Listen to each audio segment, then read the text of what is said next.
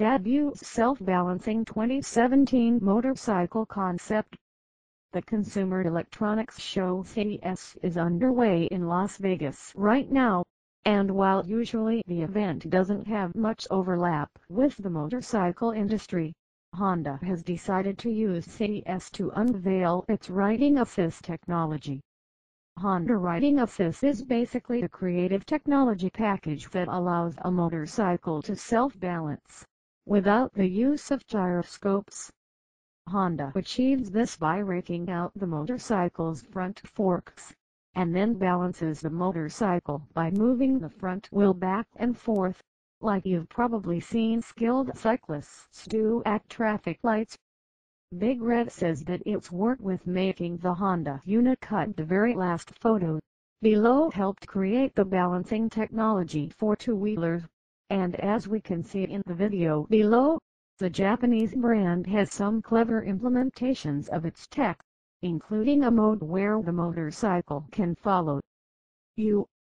There's no word on when/if Honda will bring its riding assist technology to production machines, though we think it's telling that we see it implemented on a concept that's based off the NC750 platform, an urban-focused chassis that's used in a number of Honda motorcycles and scooters.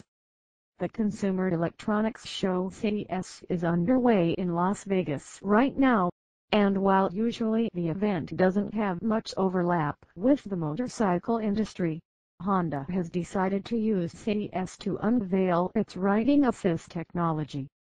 Honda Riding Assist is basically a creative technology package that allows a motorcycle to self-balance without the use of gyroscopes.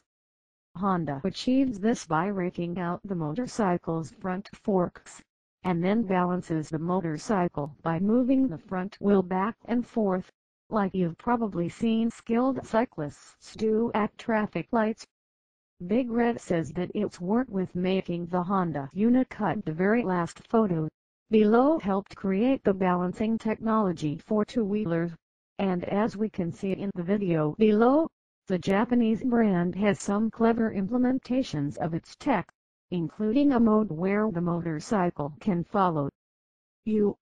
There's no word on when/if Honda will bring its riding assist technology to production machines, though we think it's telling that we see it implemented on a concept that's based off the NC750 platform, an urban-focused chassis that's used in a number of Honda motorcycles and scooters. Thank you for watching this video. Don't forget to subscribe. See you next time. Bye bye.